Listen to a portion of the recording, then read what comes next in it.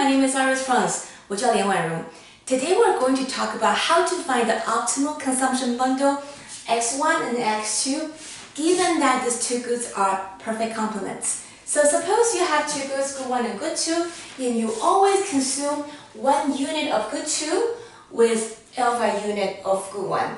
So you can imagine that your good 2 is cups of coffee and your good 1 is spoons of sugar. So suppose you always consume a cup of coffee with 2 spoons of sugar, then your alpha will be equal to 2. But if today you have a sweet tooth, then you add say 5 spoons of sugar into your coffee, then your alpha will be equal to 5. So here's the idea. Since you always consume them together, so from now on you can imagine alpha is 2. So that will be your perfect cup of coffee with a cup of coffee and 2 spoons of sugar. So you consume that as a bundle. You always consume them together.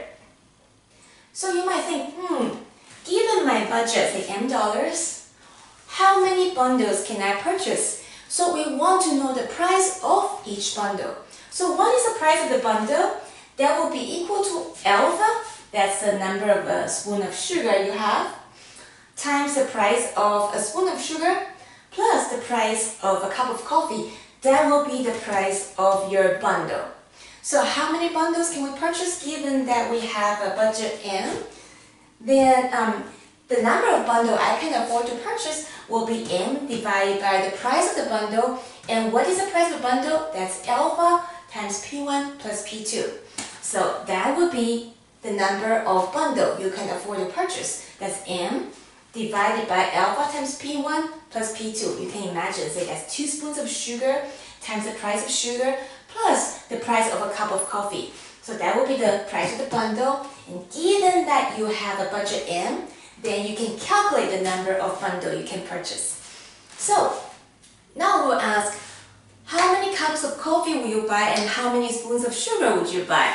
So that depends on the number of bundle you purchase. We know that in each bundle, you have a cup of coffee and alpha spoons of sugar. It might be 2 or 5. So the number of good 2 you purchase, that's X2, that's exactly equal to the number of bundle. Because the bundle, each bundle has 1 cup of coffee. So your X2 star, that's the optimal amount of X2, is equal to N, the number of bundle, which is equal to M divided by alpha times P1 plus P2. What about the spoons of sugar? We know that in each bundle you have alpha spoons of sugar.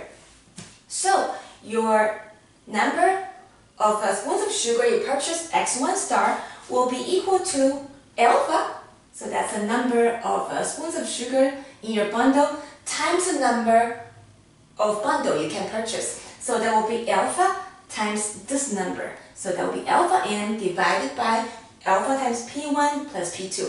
So that will be the optimal amount of good 1 you purchase. So now we're going to look at the example. Suppose my budget for coffee is $60 per month and my price of a spoon of sugar, I know this is exaggerating, but just for simplicity, assume that a spoon of sugar is $1 and the price of a cup of coffee is $3. And I always add 2 spoons of sugar into my coffee, so my alpha is equal to 2. So we're going to calculate the price of a bundle. So the price of the bundle will be the number of spoons of sugar times the price of sugar plus the price of a cup of coffee. So that will be 2 spoons times $1 plus $3. That will be $5. So $5 is the price of the bundle. How many bundles can I purchase? That will be my budget divided by the price of the bundle, so I can purchase 12 bundles. And from the number of bundles, I can calculate how many good 1 and good 2 I purchase. So good 2 is exactly equal to the number of the bundle. What about good 1?